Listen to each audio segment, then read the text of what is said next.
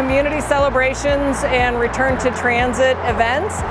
We've got one more at Dry Creek on July 27th, celebrating the Centennial Station. Today we're celebrating City and County Denver's Belleview Station.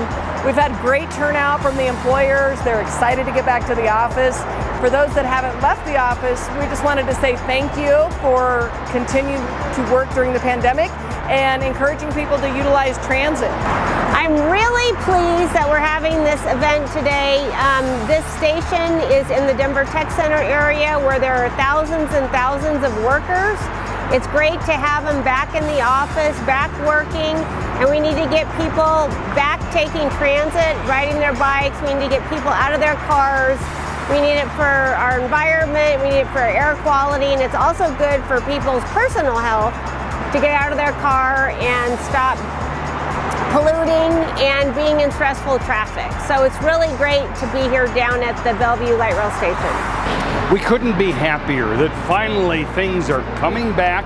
We know there will be bumps along the road, but we also know that we're moving forward, and RTD is here to help move people.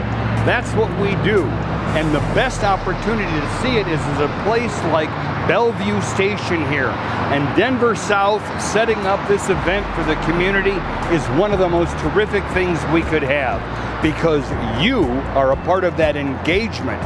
You are the group that we use to communicate, to collaborate, and to cooperate.